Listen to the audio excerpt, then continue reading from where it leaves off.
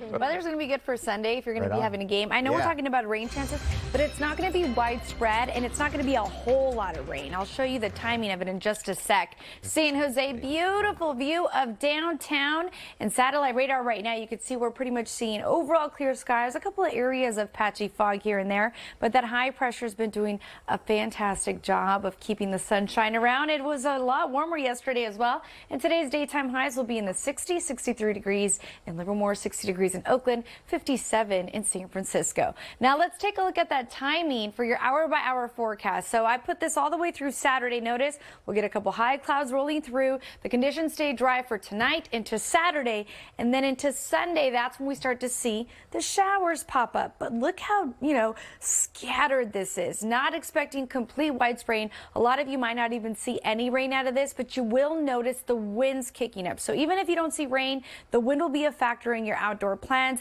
Make sure you have everything tied down heading into Sunday night, early Monday morning as well. A lot of the rain, notice it's very scattered, mostly focused to the south. I mean, less than a couple tenths of an inch, a couple hundredths of an inch as far as rain totals expected for Sunday. But because this is a colder air mass, it is going to bring down some of those snow elevations in St. Lucia to about 3,500 feet. And yes, it is expected to bring Sierra snow. So the travel conditions for the Sierra might get tough heading into Sunday.